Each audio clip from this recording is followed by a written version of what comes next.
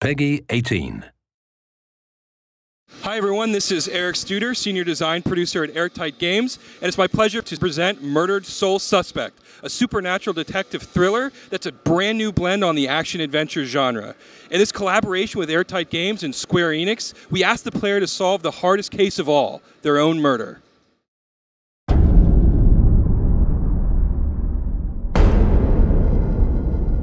Detectives aren't supposed to get bloody knuckles. But I've done a lot of things I wasn't supposed to do. I lived through it all. Beatdowns, the backstabbing, disrespect most people wouldn't see in 10 lifetimes. And I never lost a fight. Until now.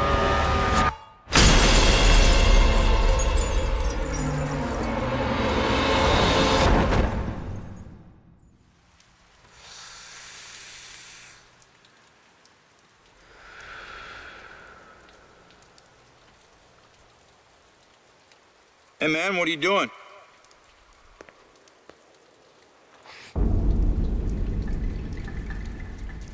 Hey! Move away from the body now! What the fuck is this? Hey, did you hear me?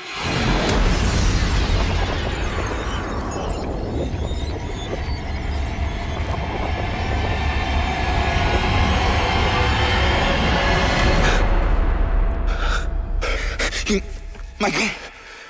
Hey, no!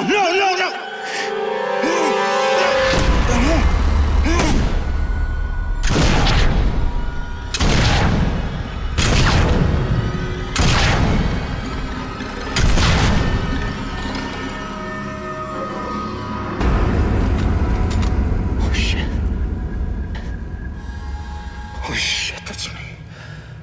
No.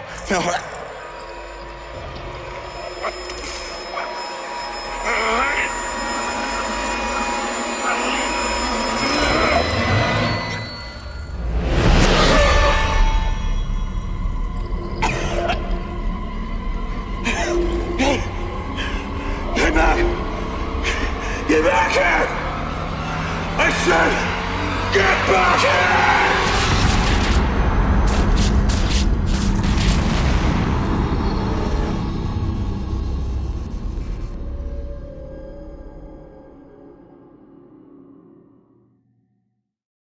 What you just saw was the untimely demise of our protagonist, Ronan O'Connor. Ronan grew up on the streets, and because of that, he has a particular perspective on the world. He brings his experiences with him as he does his work as a detective with the Salem Police Department. Yeah, great idea, Baxter. Tamper with the evidence.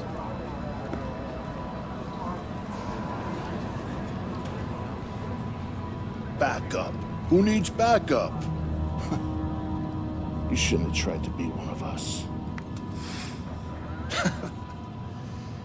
Man, you were one dumb son of a bitch. Sir? Hey, Baxter, hey! Just get back to taking them statements. Come on. Yeah, I'm the stupid one. Look, this is not your scene, Lieutenant. Just pay your respects and move on, please. Yeah. Maybe it's not my scene, but it is my case. Tomorrow it'll be my case, and the next day, until we catch him. You do well to remember that, Sergeant. Look, I'm just following Captain's orders here. You know the procedure when a family member is... Yeah, well... Take all the time you need, LT.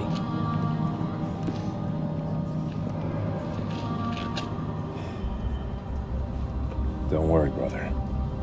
Remember, ghosts never die.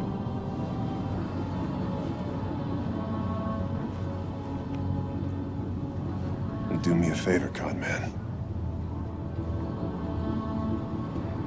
Tell Julie I miss her. She knows, Rex. She knows.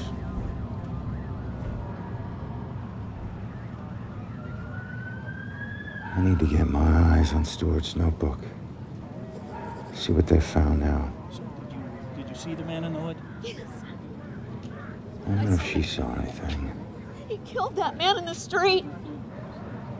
He was in my apartment. No need to be so secretive, boys. We're on the same team. I've been investigating this case for a long time. I gotta see if they found any leads that I don't already know about.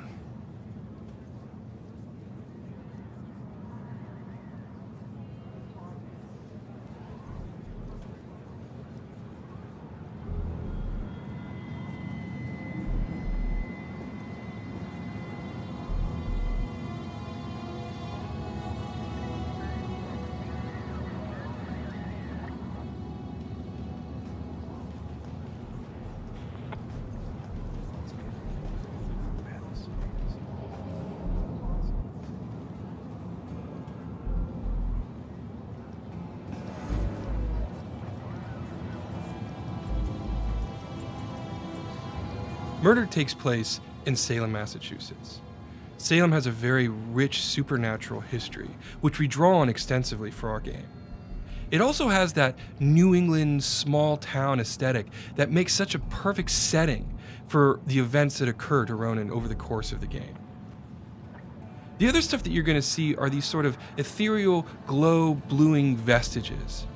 These objects are part of the dusk, the same limbo realm that Ronan now finds himself in. When someone is murdered or suffers, the energy that they give off leaves an imprint in the dusk, which is represented in these living world objects which you see around him. Now, Ronan is capable of lots of things, like passing through most living world objects, but dusk objects actually present blockers to Ronan, so he cannot move beyond them easily. In life, Ronan was an excellent detective, and the first thing that you're going to see here is his incredible observational abilities. As I examine Ronan's corpse, I know he was shot after he fell from a 4th-story window.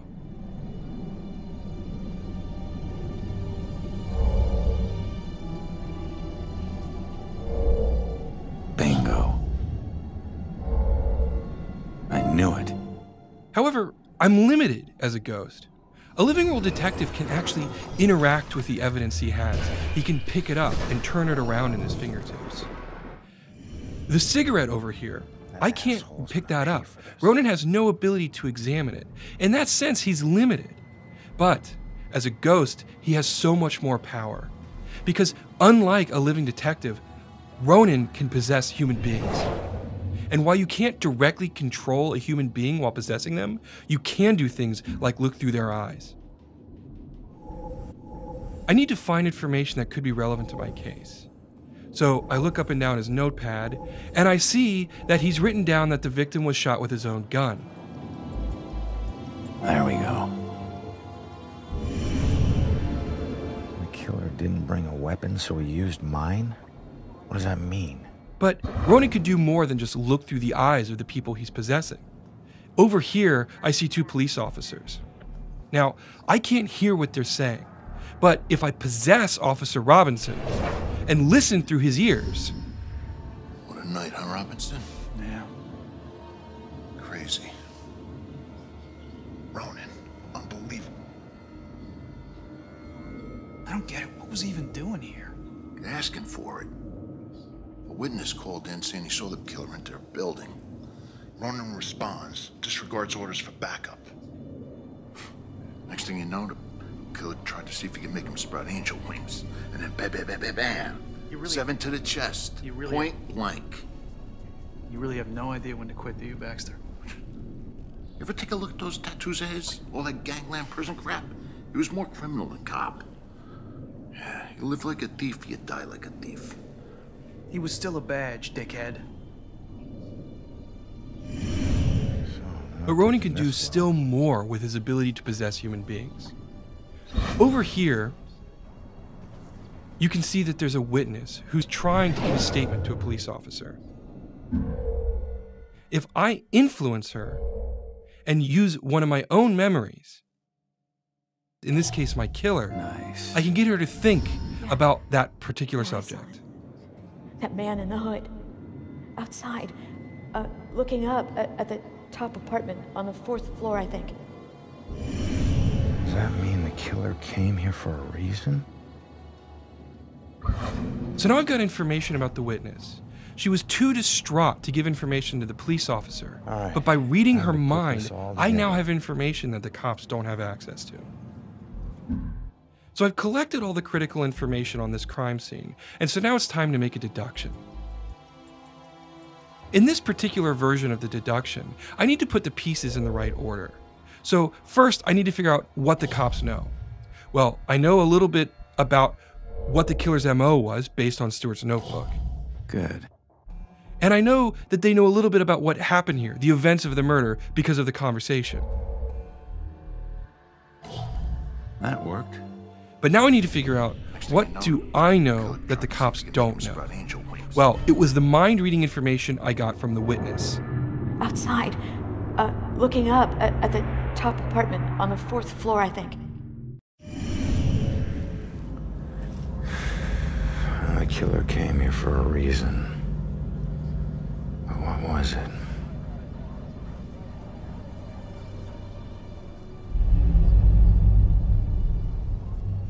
The apartment up there must have some clues. Except that's my way in, and it's closed. Fantastic. Well, here's my chance. I just need to follow Stewart into the building. So I mentioned before that Ronan could pass through most living world objects and was blocked by vestiges. But there's another thing that he's blocked by: external walls of building. I mentioned the sort of foundation in the supernatural that the town of Salem has. Well, in our game, the citizens christen all of their buildings. What this does is it creates a supernatural barrier that prevents spirits from entering and exiting freely. The only way Ronan can get in and out of buildings is by finding a breach in that barrier. Now, Officer Stewart ahead of me has opened that door, creating the breach that I need to get inside.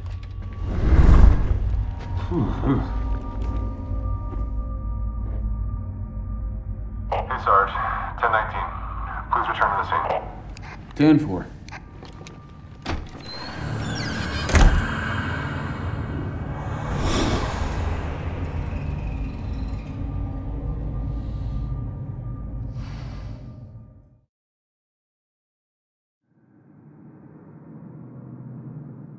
So now I'm moving on to the second key component of our product, which is exploration. Now, as I mentioned, there's no way to pass through exterior walls without having a breach in the supernatural barrier. Interior walls of buildings don't inhibit me the same way. In fact, almost every interior wall in the entire game, Ronan can pass through freely. This opens up entirely new ways to explore the environment. So let's go ahead and move up to the second floor and continue the investigation.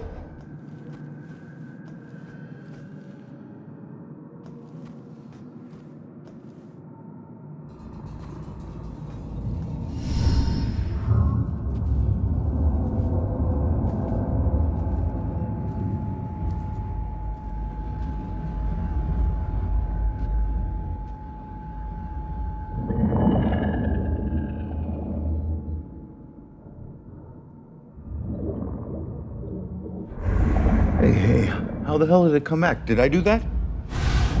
Hey, come back! Great. Looks like some sort of code or something.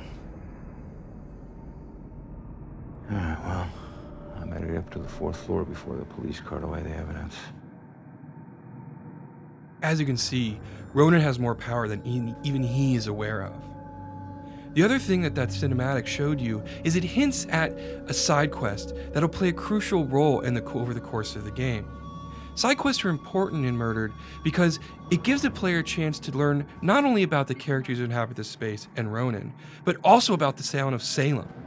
This graffiti here, if I reveal it, it'll tell me more information about who that young girl was. Okay, so now I want to go over here and I'm going to malfunction this particular stone. Now, if it gets the attention of this young lady, which I believe it has, she's going to wander over and examine it and see what has happened. Now, in this particular case, it's a fun little bit of poltergeist. But later on in the game, That ability to in a limited capacity interact with the living world will play a crucial role in the puzzle solving of the game. This is mine.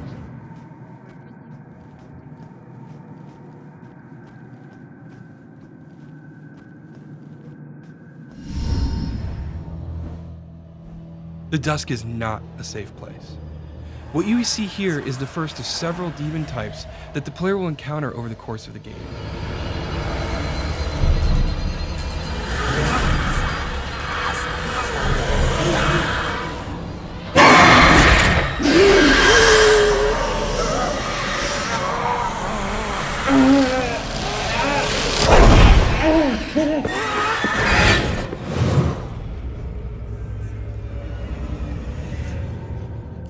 Now, something I want to draw your attention to here is the fact that we want the combat in Murdered to be very intentional. We want the player to understand the combat space, build a strategy, and execute on it. The demons are incredibly strong, and if you attack them head on, you will be defeated. So it's important to get behind them when they're unaware and rip them apart from the inside. This represents sort of the holistic design that we're taking with Murdered. Both in the case of investigation and exploration and combat, we want it to be very intentional, very thoughtful. We want the player to constantly be engaged in the game and always be thinking about their next decisions. It's that sort of consistency of design that we're going for. Now here, you see that on the street, we use possession to solve crimes. But now, we use it in combat.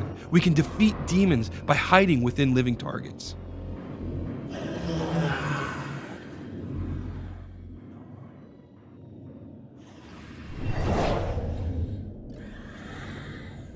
In addition to possession, the player can also use pass-through to get behind the enemies, and hopefully get advantage of them when they're not expecting it.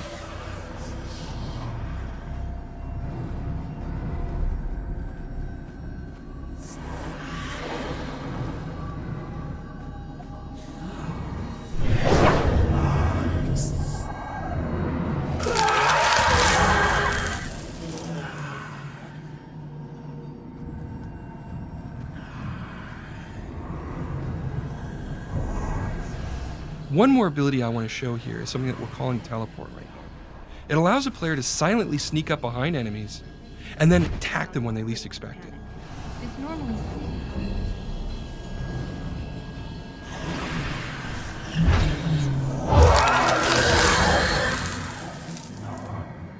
These three abilities are just the tip of the iceberg.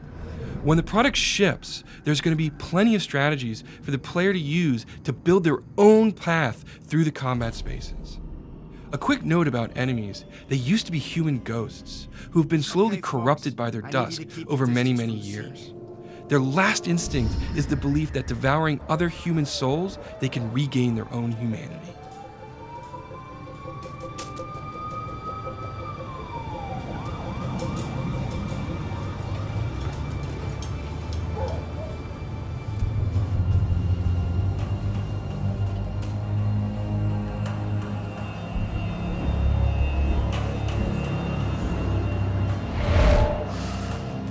Damn it.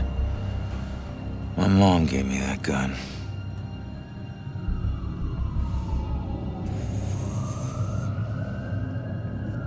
Now what the hell happened in here?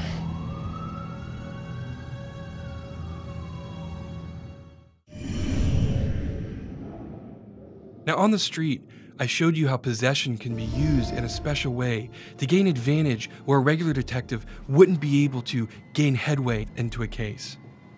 The player can do more than that though. Here we have things called memory residues, and by revealing them, I actually bring a memory back into the investigation space. Now that it's here, I can investigate it and draw information from it. In this case, it's obviously the killer here, and he's looking for someone or something.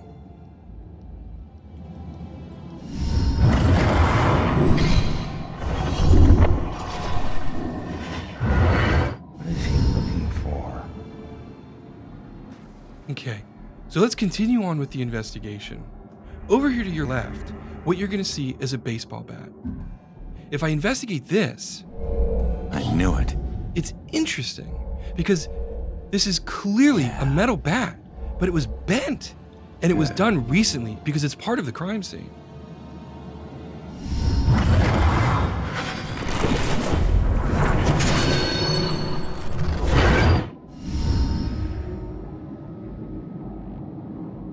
Damn, this guy's strong.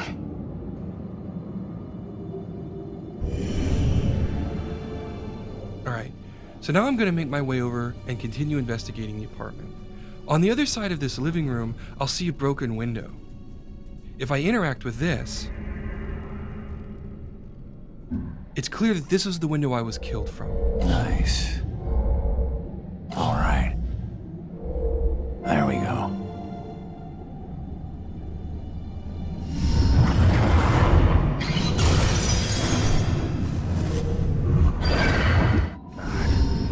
I didn't stand a freaking chance. We'll move into the bedroom now and continue the investigation. You'll see that there's another memory residue here, and if I reveal this one, I can see that there's a witness. Now, this witness is obviously watching the killer as he moves through the space. She's frightened, and so she's hiding from him, hoping he doesn't see her. Bingo. Nice.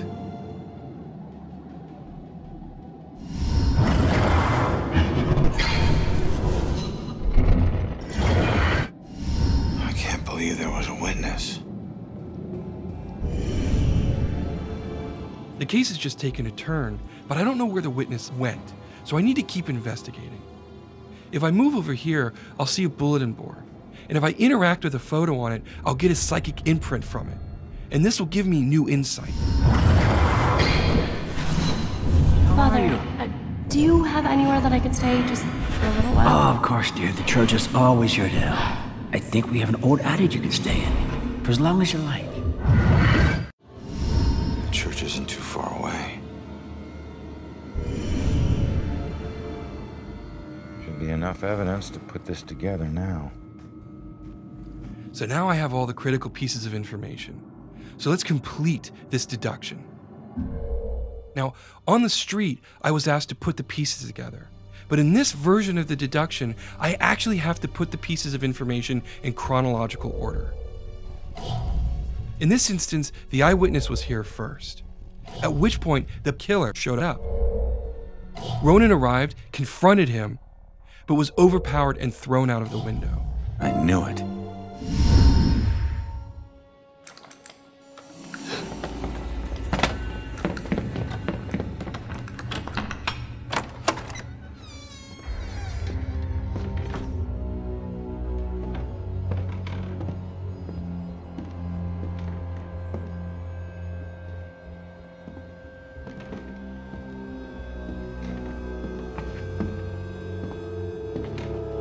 Turn around. You're under arrest.